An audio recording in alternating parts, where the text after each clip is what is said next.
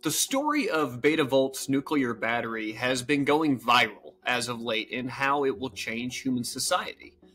But there's a fair amount of speculation as to the legitimacy of mass adoption of this type of battery due to some of the components that are needed. So, is it all hype? Let's talk about it. This is the battery in question. It's by Betavolt with a claim of a battery that can run continuously for 50 plus years without the need to ever be recharged. The battery can also operate in extremely low temperatures, and it's nearly unbreakable as well.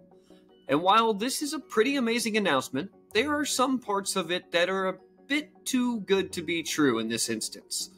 Hypothetically, let's discuss how this would work based on the picture of the battery itself, and we'll get an idea of what's inside. First, it's a nuclear battery with nickel 63 inside, and even says on the front of it, "Caution, radioactive material." So it's a nuclear battery, a tiny version of it anyway, which generates its energy from nuclear fission. Not the same way a nuclear power plant or thermoelectric generators, which NASA has been doing for decades, but rather than generating heat to produce energy.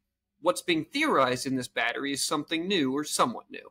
So in today's landscape, energy creation comes from three primary principles. One being the Faraday's law of induction by moving a magnet inside of a coil to produce electric current by using physical motion, basically meaning when a turbine spins, it produces electricity in basic terms.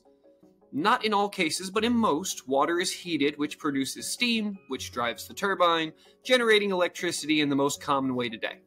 And another way is electric chemistry, which is the batteries that we know of today.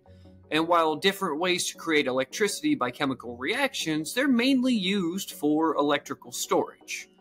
And then finally, there's also the photovoltaic effect, and it's otherwise known as solar panels, using the photovoltaic effect to convert sunlight directly into electricity.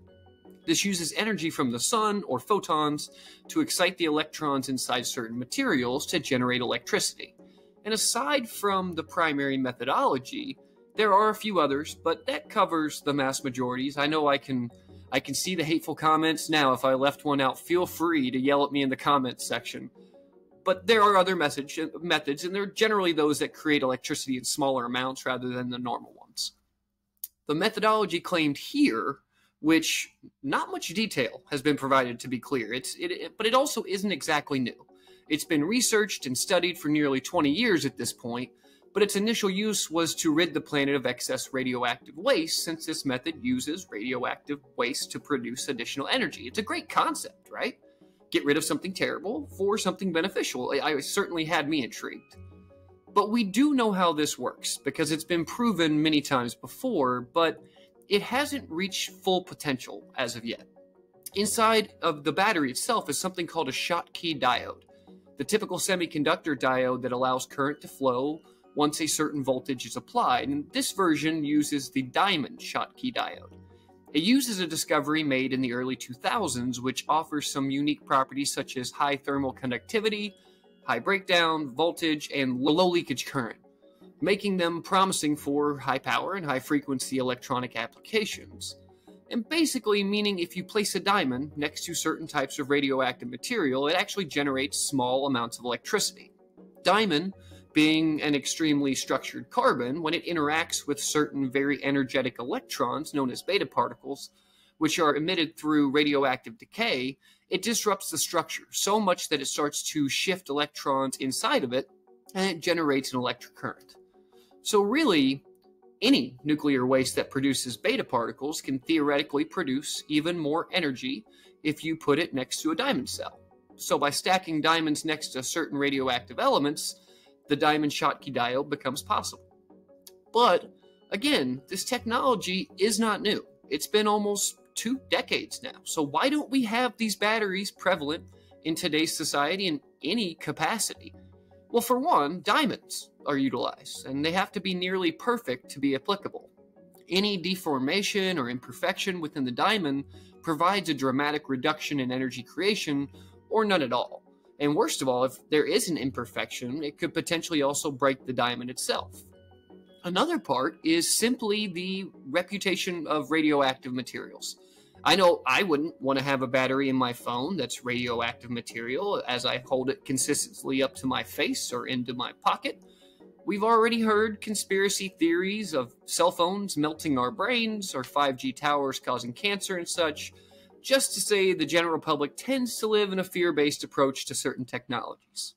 Now, that's not even playing into the fact that diamonds are, well, expensive. So they're far more expensive than any typical electrochemical batteries that we use right now, and the manufacturing hasn't truly found an ROI as of yet. I also mentioned that this battery uses nickel-63, which is synthesized today to use widely, mainly in detectors, but it's not exactly in high demand or relatively available either, which presents another issue. If we have these batteries to power every cell phone on the planet, as Betavolt is claiming can be done, production would have to multiply by hundreds of thousands compared to the levels of today. Now, in theory, the battery produces 3 volts and around 1.5 watts in power, and if you scaled, you could power a smartphone for 50 years without ever needing to be charged. So, is this around the corner? No, I just don't think that it is. It is interesting and is potentially a baby step toward having batteries so powerful that recharging our devices could be something of the past in the next decade or two, certainly. What do you think about the Betavolt battery? Do you think that it's going to change the way that we live our daily lives? Or if I missed a key point, let me know down in the comments down below. I want to thank our sponsors, Kincannon Business Consulting. Kincannon brings technology, systems, and expertise to your business to shorten the timeline of execution to a profitable future roadmap. Other consultancies bring a costly army. Kincannon brings an efficient SWAT team. So if you're looking for a consultancy with a track record of success across many industries, reach out to Kincannon Business Consulting to set up a discussion. You can reach out to them by email at inquire@kincannonbc.com.